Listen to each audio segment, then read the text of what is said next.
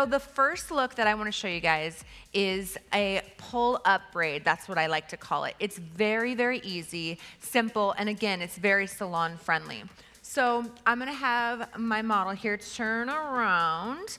Now, my aesthetic is very airy, but I also like to make things uncomplicated. I feel like sometimes as hairdressers, we complicate a lot of different styles or techniques. So with this, we're gonna go ahead and do this style with just a couple different sectionings. So the first section that I'm gonna go ahead and do is below crown to the top of the ear on both sides. So we're gonna work with the back first, and then we're gonna incorporate the front later. So I'm just gonna go ahead and section it out. And like hair cutting, you wanna make sure that you set yourself up for success and you always have nice, clean sections. That's really important. So you can see we have our sections here. Two, I wanna go ahead and mention, we're gonna go ahead and do a braid, but with that, you wanna make sure that you have a nice, tangle-free palette. So we're just gonna go through and comb it really nicely to make sure it's tangle-free.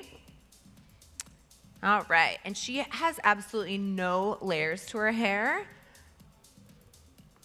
but this will definitely work with someone that has layers as well. Okay, so first off, we're gonna just go ahead and do a simple fishtail braid, right? 2 sections. You wanna make sure the density of the hair is the same on both sides. So first of all, I kind of feel it, make sure the density is the same, a little more to our left here. So we're gonna take a little piece of hair from our right, cross it over to our left, little piece of hair from the left, cross it over to the right. Continuing this, I'm taking quite large sections for this fishtail braid. If you want a little bit more definition, you could definitely take smaller sections, but with what I'm gonna do next, I wanna take larger sections because we're gonna finish it off by pulling the braid up to make it look not really like a braid at all. It's gonna look kind of like a bohemian style. So this is a time saver, you guys. So right to left to right. I'm gonna move rather quickly here. You guys can see. I wanna point out too, it's super important that you have a nice silky texture when braiding. You don't want it to be super tangly. We added some thermal spray by Redken in there just to kind of give it a little bit of a glossy kind of texture. So when I'm gonna pull it up, it allows me to do so. So just a couple more passes here. You can see how gorgeous that's looking with the hair color. So right to left to right. You can certainly do this technique with a 3-strand braid as well.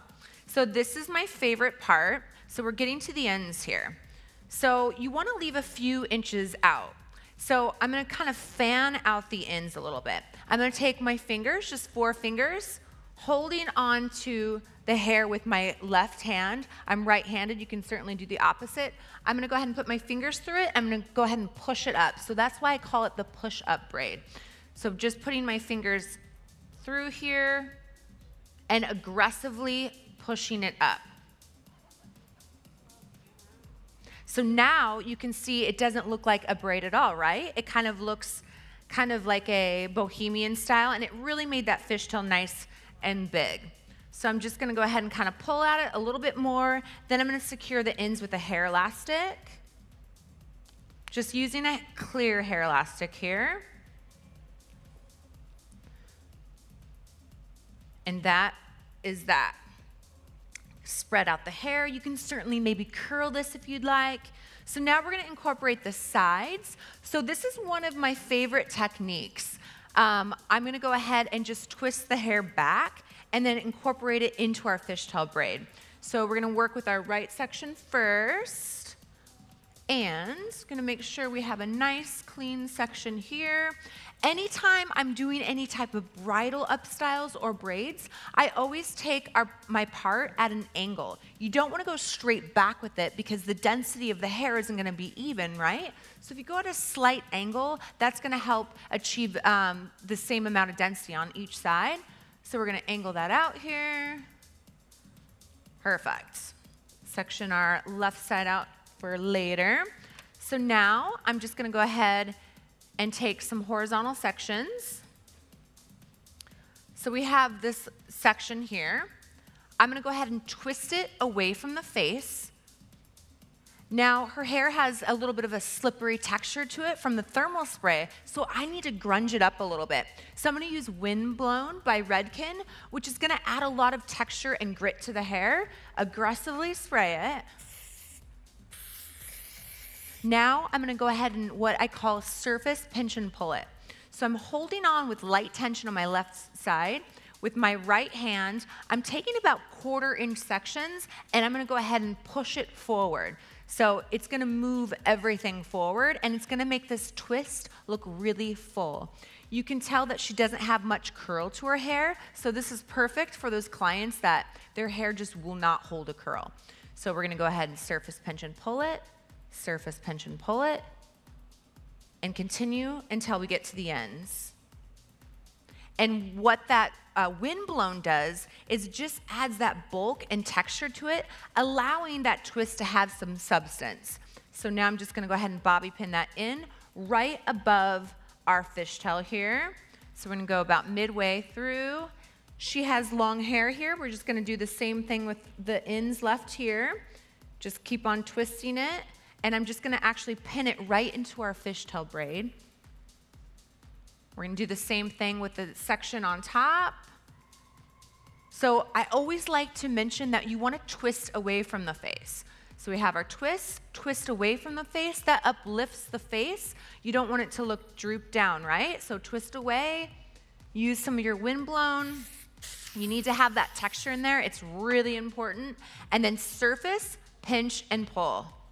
See how much fuller that got? And it has substance from that product in there. So we're just gonna go ahead and layer that on top. Again, taking our bobby pin, pinning it into place. Since she has these little ends, we're just gonna go ahead and tuck those. Twisting it and pinch and pulling it. And then bobby pinning it into place. At this point, it's definitely more visual. You can certainly add some little, or keep the pieces down and maybe add some curl to it too. That would look quite nice. We're just gonna go ahead and pin it. I'm gonna actually just pin it from underneath here. So we're gonna do the same thing on the opposite side. Again, just taking horizontal sections. On this side, we're actually gonna take 3 sections. And you wanna be kind of organic about it. You don't need to take super clean sections for that because you don't wanna see those lines in there, right? So I usually just part it with my finger. So again, twist away from the face. It's very important that your body position is on point. So you don't wanna be holding the hair all the way out here. You don't wanna over direct it anywhere but to the direction that you're gonna pin it. So we're twisting it away from the face, moving left to right. Surface pinch and pull it after we use our Wind Blown by Redken. Spray it aggressively here, and then surface pinch and pull. Now, if there's is there perfectionists in here? Yeah, you guys are the ones that have the hard time with this technique because it's not perfect, because it's more of that disheveled. So what I suggest you do is just get in there. I mean, it's okay if a piece or two kind of fall out. It's okay if you just have to redo it too, you know, but I want you guys to practice really being aggressive with pulling it out. That's gonna be really key to this style. So again, twist it, pinch and pull, and then we're just gonna bobby pin that into place, and we're just building it. What's great about this is that I know I'm explaining while I'm doing this, but if I were to do this inside the salon, this would probably take me 10 to 15 minutes, and this is an updo. I would charge an updo price for this. So twisting away from the face, using my wind blown, and then surface pinch and pulling it. So when you guys are practicing this inside the salon, don't be afraid to really pull at it. So I'm gonna go ahead and bobby pin it. Do you guys like this technique though? Easy, right? So a couple more. And how good does it look with the color, right?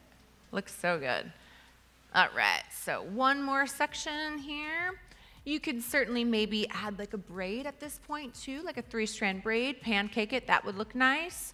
We're gonna keep on twisting it, twisting away from the face, over directing it, using some of the wind blown. Really important to have that right kind of texture in there. And then surface, pinch, and pull. Bobby pinning it into place. You can certainly do this technique in a variety of different ways. Imagine if you didn't have the fishtail braid down there. That would be a gorgeous half up, half down bridal look or bridesmaids look. So just want to go ahead and mention that. Pinch and pull. All right, and then pinning that in there. So we're gonna go ahead and add a little bit more texture here. So I like how this kind of looks kind of soft and airy, but this is a little bit too flat to my liking. So I'm gonna use some hairspray at this point. Spray a little bit at the roots, then holding onto the hair firmly, I'm gonna pinch and pull the hair up to create an erratic texture. So this makes it look a little undone, but it still has that structure to it. So that definitely took it up a notch. Gonna look at her, just take my palms, maybe pull some pieces out, kind of rub my hands through their palms just to create that kind of boho airy feel to it. Take a look from it, but you could certainly curl it. You could do all sorts of things to it. And that is about it. Do you mind having or standing up, my dear? Do you guys like it? Cool. Do you want to go for a walk here? Cool. So again, 10, 15 minutes inside the salon, you can utilize those techniques in a variety of different ways. So it's easy. Yay, thank you so much, Katie.